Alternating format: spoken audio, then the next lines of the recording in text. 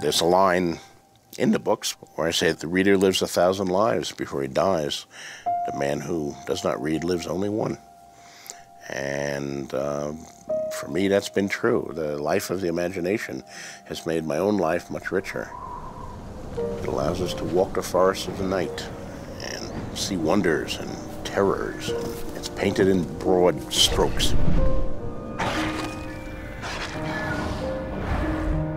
First scene that I wrote in the book was the finding of the direwolf pups in the summer snow. And I knew it was the summer snows. That phrase was there right from the beginning. The mother wolf, dead, gave birth even as she was dying, with a broken off antler of a stag in her throat. I do try with my words to convey what I'm seeing as the scene lives in my head, to make it live in your head as well.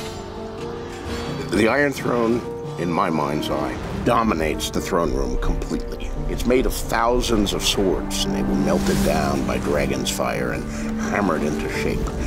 It's asymmetric, it's ugly, it's a monstrous beast. Once there were 2 moons in the sky, but one wandered too close to the sun and cracked from the heat. 1,000 dragons poured forth and drank the fire of the sun.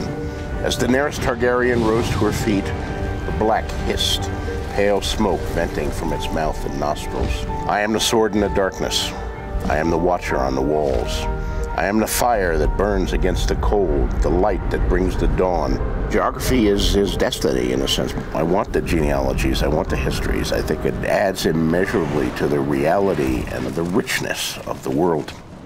We're now entering an interesting new period, I think, in the history of publishing. The digital book gives you the ability to include illustrations and all this artwork and rich secondary material that have not been possible before. These enhanced editions include sigils and family trees, and they also contain all this background material and glossaries. Anything that confuses you, anything you want to know more about, it's right there at your fingertips. And it's an amazing next step in the world of books.